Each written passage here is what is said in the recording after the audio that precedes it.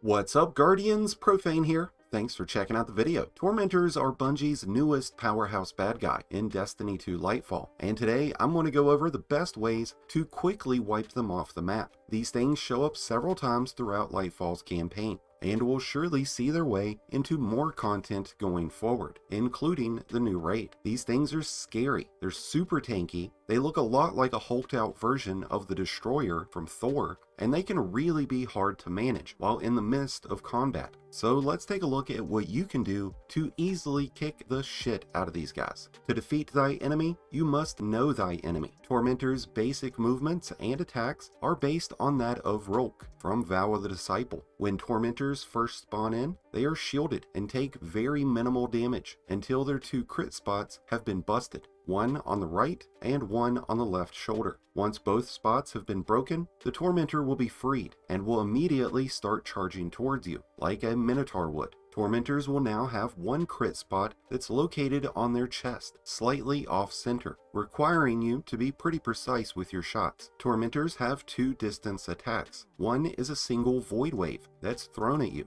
similar to the Black Talon's heavy attack. After repeated hits, the Tormentor can create these void whirlwinding discs that can be hurled at you and will likely be extremely horrific if these things ever show up in Greymaster. Once the Tormentor is within melee range, he can then swing his scythe at you, stomp the ground, or go into a berserker rage, where he relentlessly chases you, then slams the ground with a force push that suppresses. You'll lose the use of your abilities temporarily when being suppressed by the Tormentor. Tormentors have two charged special attacks. One is from a distance, where they do a big Superman liftoff and then slam down in your vicinity. This will push you back and suppress you. And then there's the fatal finisher attack, where the Tormentor grabs you, pulls you in, sucks your soul, and then throws you to the ground. Tormentors are the true definition of a mini-boss. While these things might be pretty intimidating, they do have some fatal flaws. They are highly susceptible to the effects of chill clip, suppression, blinding, and suspension effects. Weapons with chill clip can break the Tormentor's crit spots after landing just one, maybe two hits. And once the Tormentors are free to run around, chill clip will stun lock them in place for about 5 to 6 seconds after just 2 shots, even if they are in berserker mode.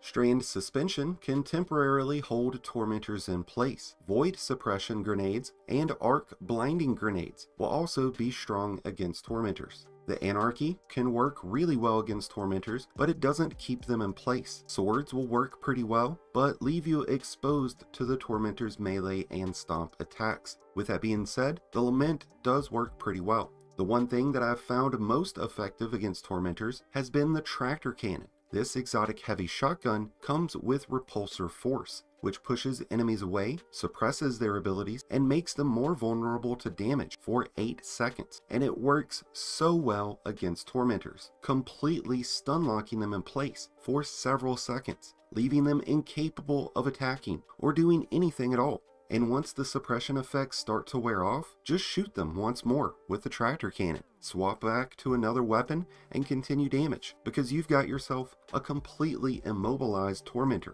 waiting to get curb stomped. So if you really want to lay into these Tormentors, pull out your Tractor Cannons and go to town. And with that, we've come to an end of today's video on the best ways to take down Tormentors in Destiny 2 Lightfall. I hope these tips and tricks have helped you out and help along your journey. Thank you as always for checking out the video. If you enjoyed and found it helpful, then be sure to hit that like button below, along with the subscribe button if you're new. Both are greatly appreciated and both really do help support the channel. And until next time, Guardians, this has been Profane, wishing you all some happy hunting.